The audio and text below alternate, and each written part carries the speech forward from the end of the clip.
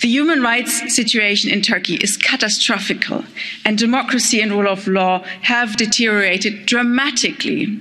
Look no further than the arbitrary imprisonment of journalists, academia, opposition politicians, the ceaseless harassment of civil society, media, opposition parties, doctors, lawyers, prosecutors, people facing many years of prison for a tweet, like Cihan Erdal, women, especially trans women, facing massive violence.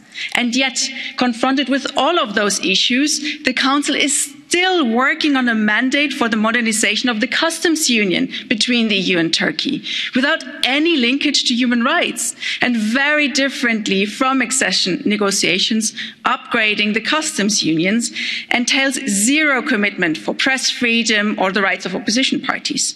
It's a pure economic instrument that will help Erdogan win in the area that makes him most vulnerable, economics.